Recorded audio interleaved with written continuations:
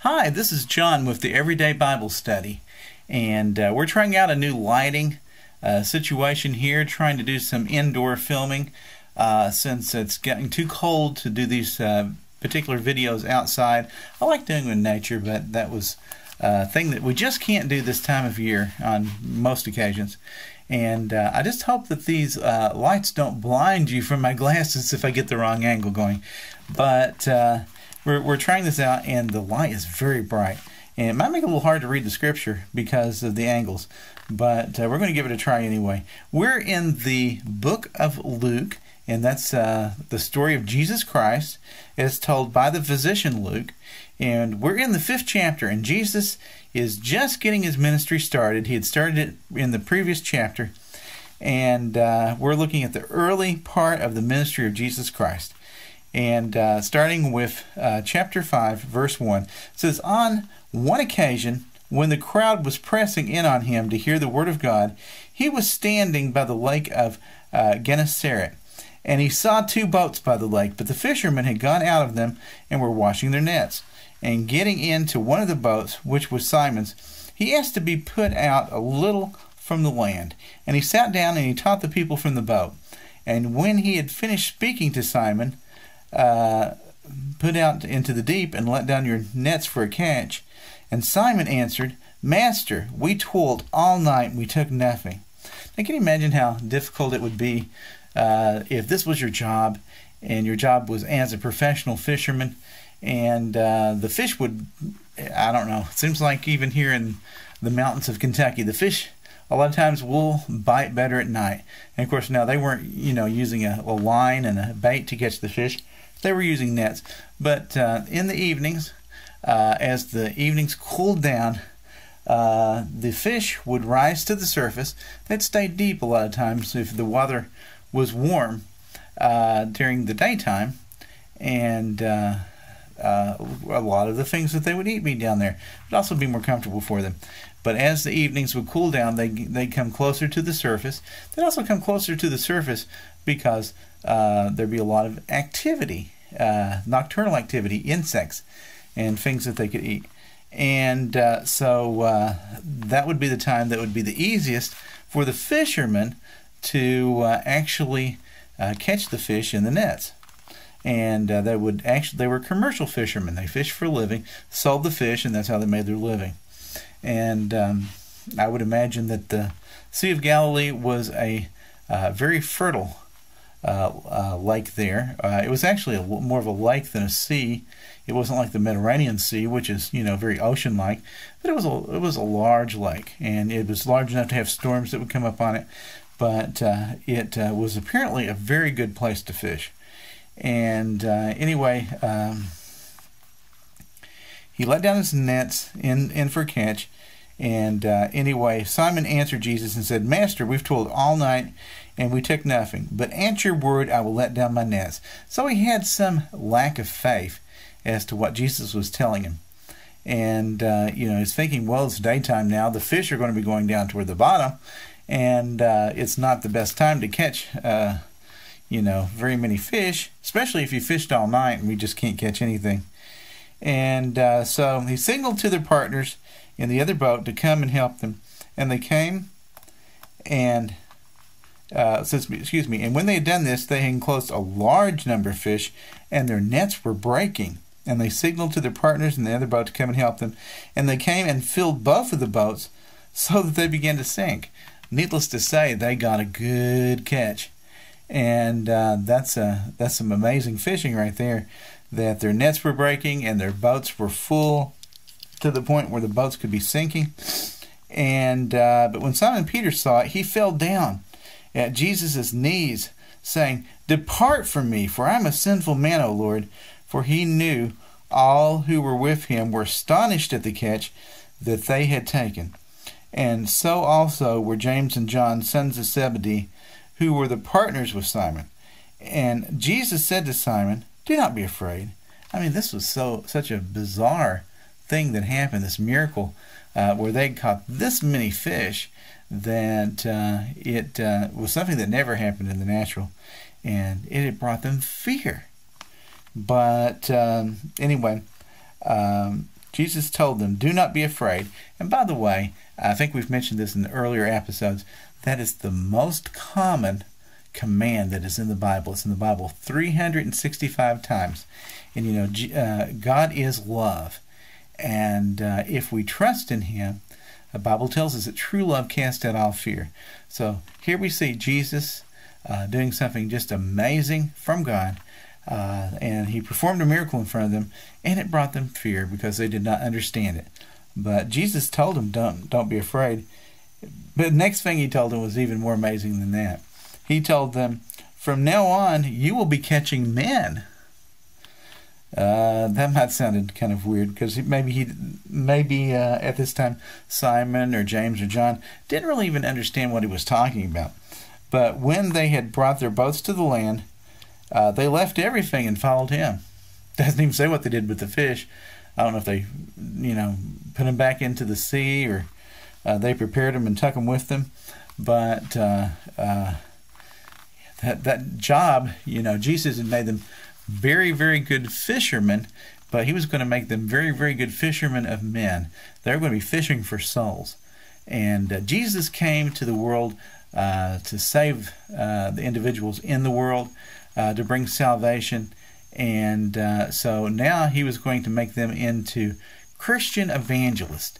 And it was a much greater role. Being a fisherman at the time was considered a fairly common profession. And it didn't take a lot of cerebral skills. It was a good craft, and it was something that you had to learn. You would probably do that underneath a senior fisherman if you were a younger person. And you could learn a craft or a skill, just like Jesus did under His Father, as He learned the skill of being a skilled carpenter. But it wasn't something that was looked very highly upon, even though, it would be much like a farmer. It's a very important role, because they would be providing the food stuff that everybody ate. But they sometimes were possibly looked down upon. But Jesus was going to give them the most important role of all for a common person, and that was to be a preacher, or someone sharing the gospel. And that they were going to fish for the souls of men.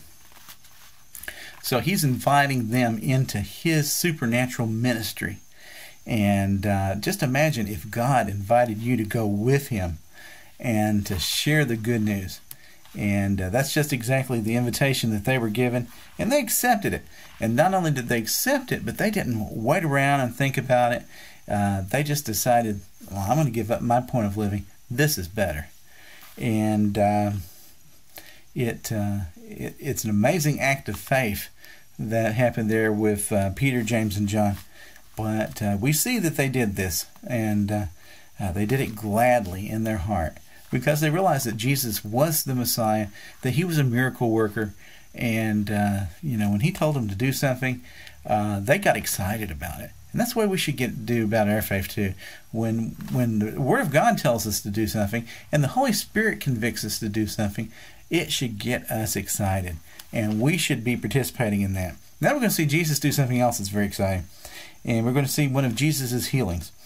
Verse 12 says, "While He was in one of the cities, there came a man with leprosy." And leprosy was a terrible disease. It still is a terrible disease, but now it's curable. Because it's primarily, I believe, bacterial in nature, and but leprosy, it's really, really terrible, because what it does is it causes you to lose your feeling. If you get leprosy and it gets into your nerves, then you no longer, if like you stuck your hand in the fire, there would be no pain. And you could have very serious injuries, and those injuries would not properly heal. And you could lose fingers, you could lose limbs. Of course, it was contagious as well, so you could spread this from one person to another. And if a person was a leper, the Old Testament law instructed him to go to the priest And the priest would observe him for a period of days and then determine whether or not he had leprosy. And during that time, he could not be with his family. And if he was determined that he had leprosy, he had to be separated from his family for the rest of his life. So just imagine a worker has a, let's say sores or whatever on his hand that did not heal. And then his wife took a look at it and said, you need to go to the priest, and let the priest check him out. And the priest would set him aside for a number of days where he didn't see his family and separate him from his family to keep them from getting the infection if he had it. And then if the infection spread, say it spread up his arm or whatever, then apparently he had touched someone who had leprosy and had caught this disease, and then he would lose his job.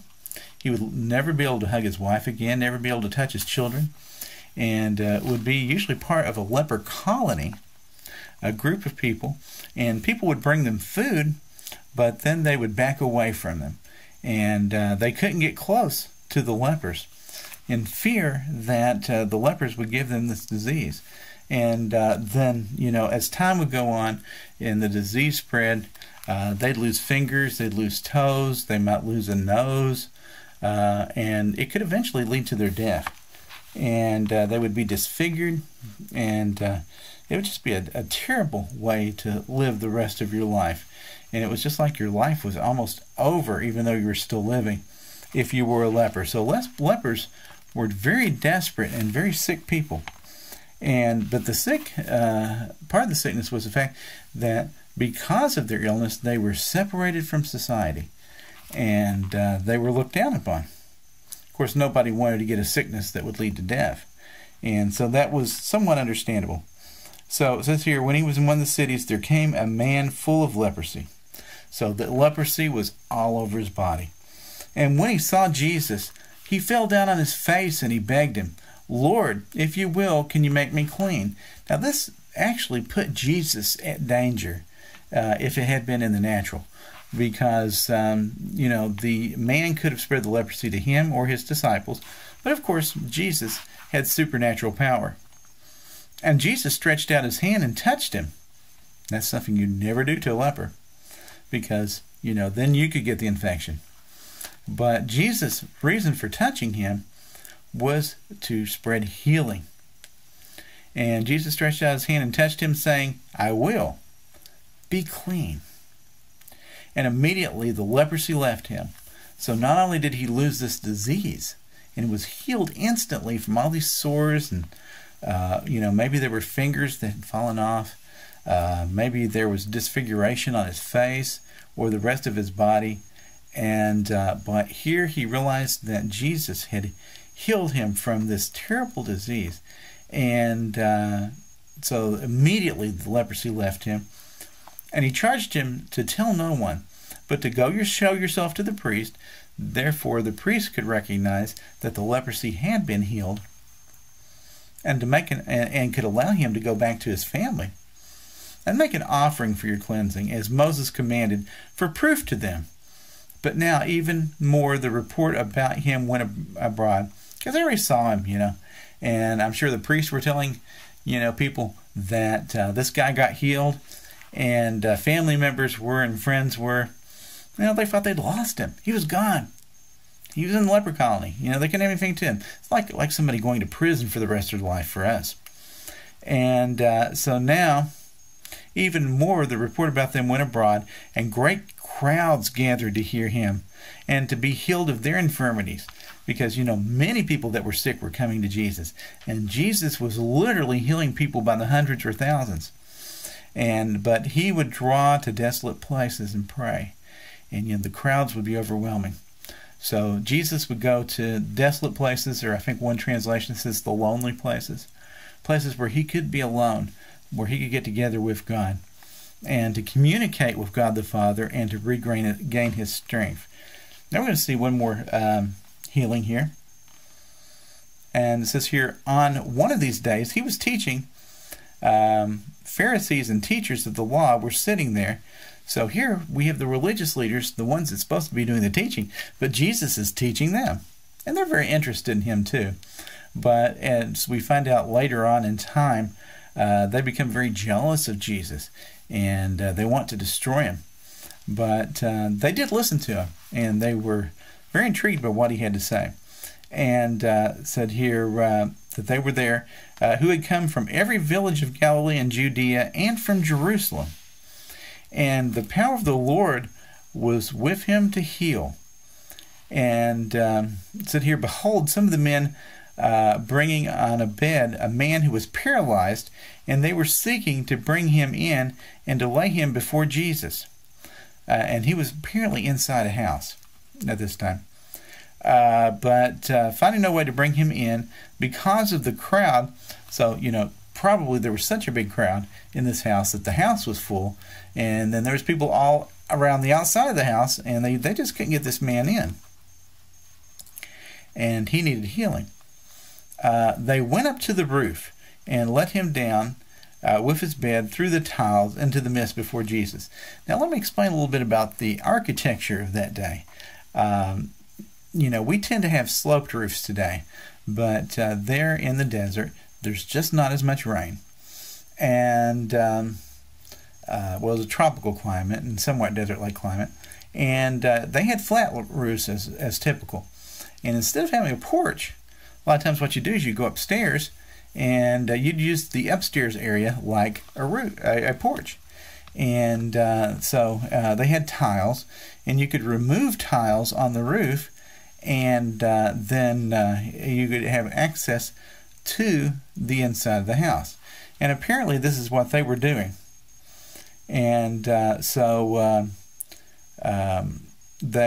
says here that they went up on the roof and let down his bed through the tiles into the mist before Jesus. So this created a spectacle. Jesus here, he was teaching and healing inside this house, and then all of a sudden these guys up on the roof, they open the roof up, and they're lowering down the sick man.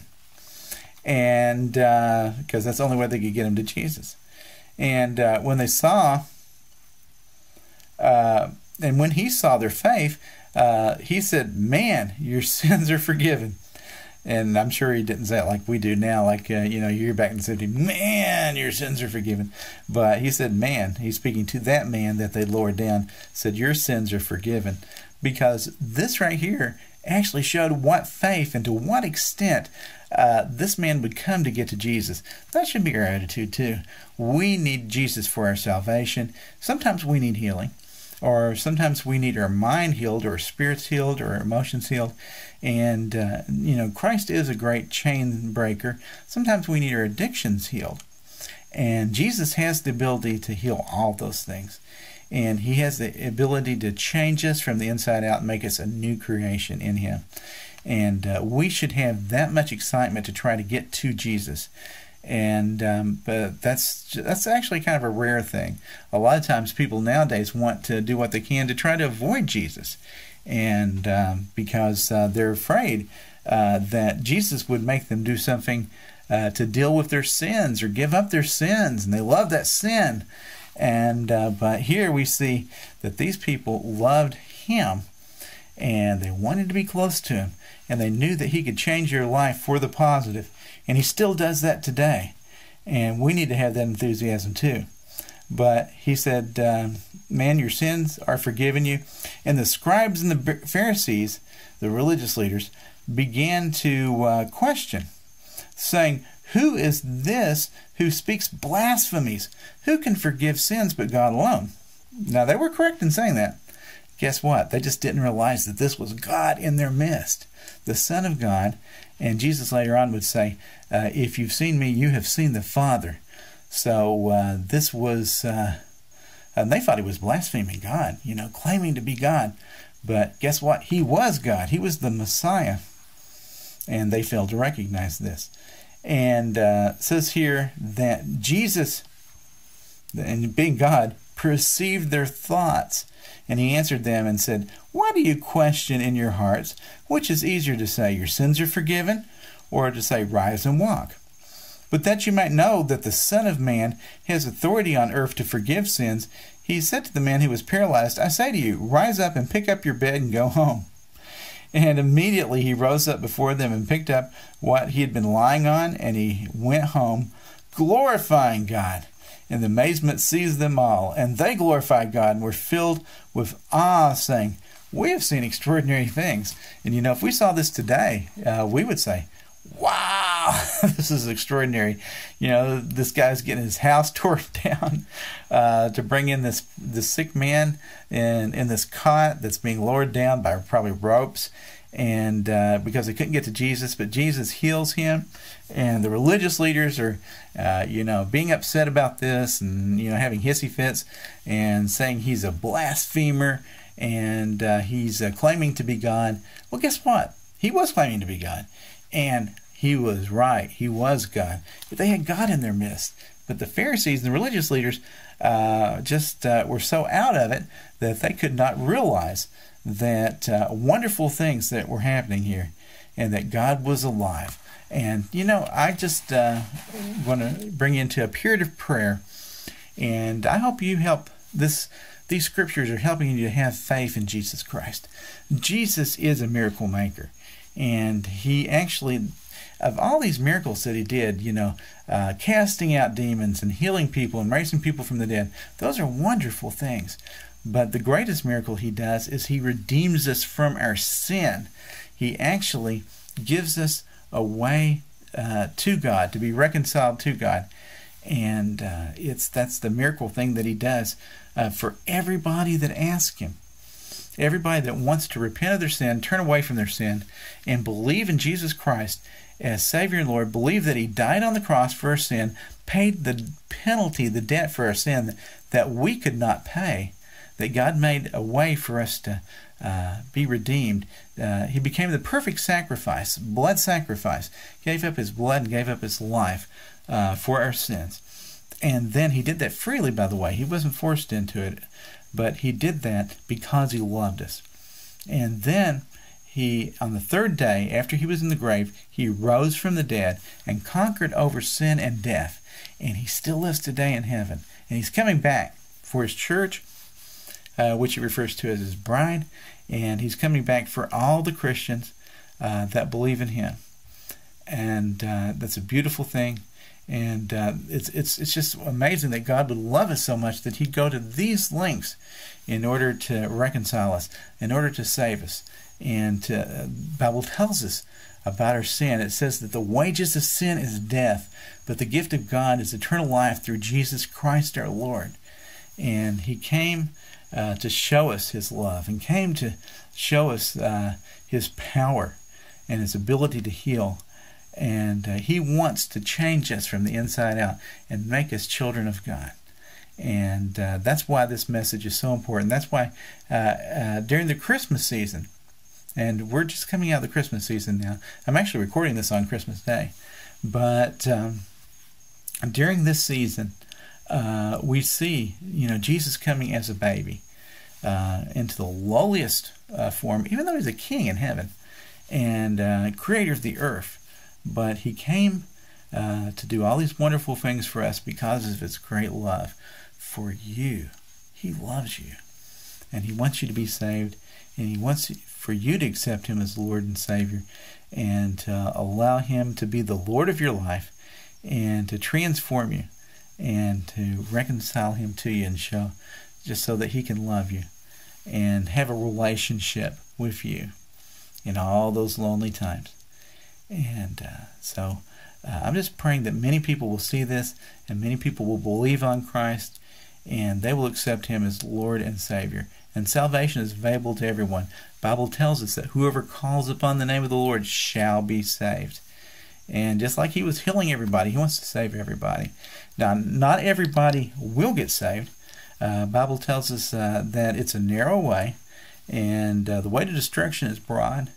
And, most people will choose to reject Jesus, and they will turn him down.